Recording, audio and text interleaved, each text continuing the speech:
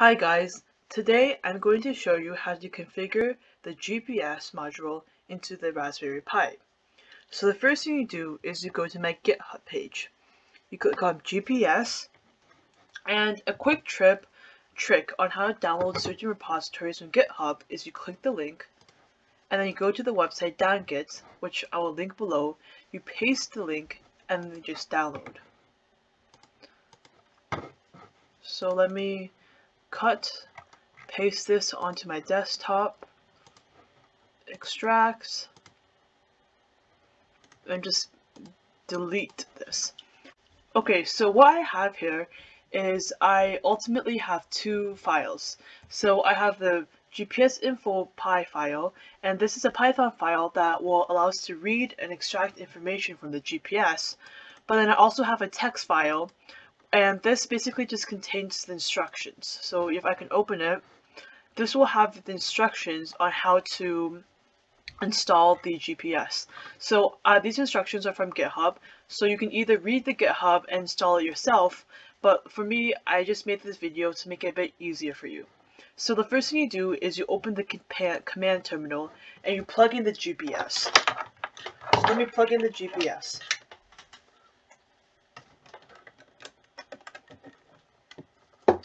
So after you plug in the GPS, you have to install sudo apt install. You have to do this line, and this is basically what interfaces with a USB receiver.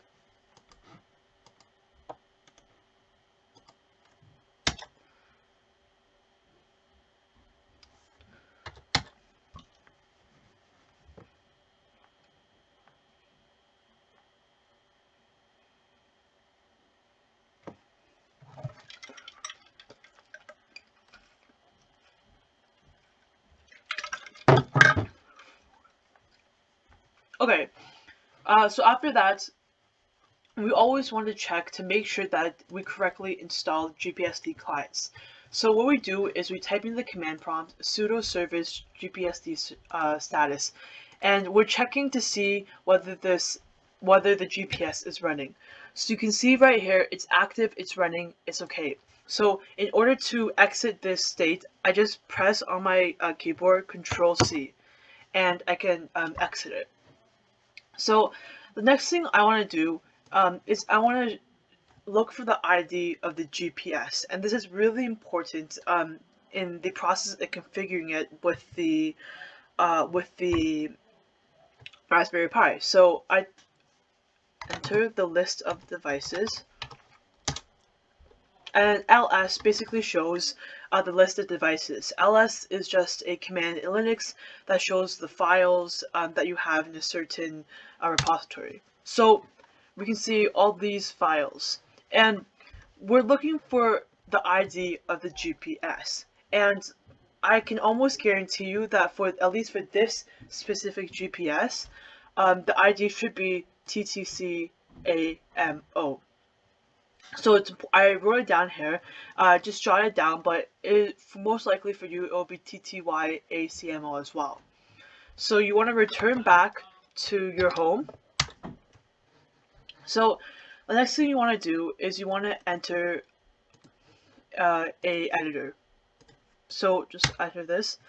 So now you're on the GNU Nano. So now you want to find the devices. So the device is right here, and you want to enter the ID of the GPS. So for me, TTYACMO is the ID of the GPS. If yours changes, if you're using a different GPS, just enter that ID of the GPS. So then you press Ctrl-O, enter, and then Ctrl-X, and this is how you exit your the editor. So now you want to restart the GPSD in order for the changes to come into effect. Same thing, you want to, okay, well I messed it up. You want to sudo service GPSD status. So now you want to check whether it's running. Spell service wrong. You want to check to make sure that it is like running the GPS. It's the same thing again. So once again, just make sure it's active and running. If you ever have a problem where it's active not running, try to plug the GPS in again. Try to restart the commands in the txt file. So once again, Control C to exit. And now all you have to do is you have to install the libraries that the Python file requires. So if we open this Python file,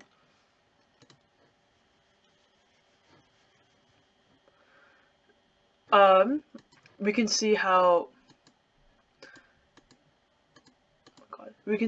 it requires date time, GPS, whatnot. So these libraries do not come pre-installed on your Raspberry Pi, so you have to install them yourself. So it's just a matter of installing using pip. So pip is basically a package manager, and it's so that's it. It's basically a package manager. So install GPS.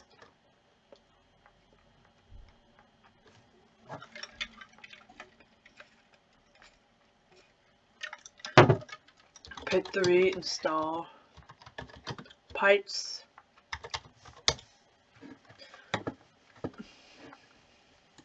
And I think we have to install datetime too. It wasn't here in the instructions, but we have to install datetime. Datetime does not come pre-installed on the Raspberry Pi. Oops, I first tried install.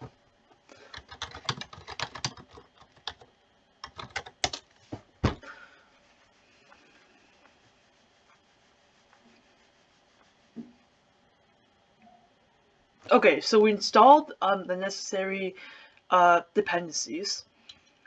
So now let's run the program.